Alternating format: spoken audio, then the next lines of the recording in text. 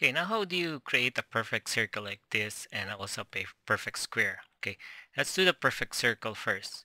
Okay, you go to ellipse tool or F7, and making an ellipse, you just go like this, right? Okay, but what if I want a perfect circle? Okay, so I'll delete that. Okay, you click on your ellipse tool or F7, and before click and dragging the tool, you hold on your control key, and there you go. It's a perfect circle. Notice the height and the width. 2.644 is the same, 2.644. Okay, now let's go to the square. Okay, the perfect square. So you go to your tool, a rectangular tool, or F6. Okay, and say you want to make a rectangle, so you click and drag, and that's your rectangle, right? Now if you want to do a perfect square, so you click on the rectangular tool or F6, and the same thing like the perfect circle. Just hold on control, and there you go. Okay, same height and width.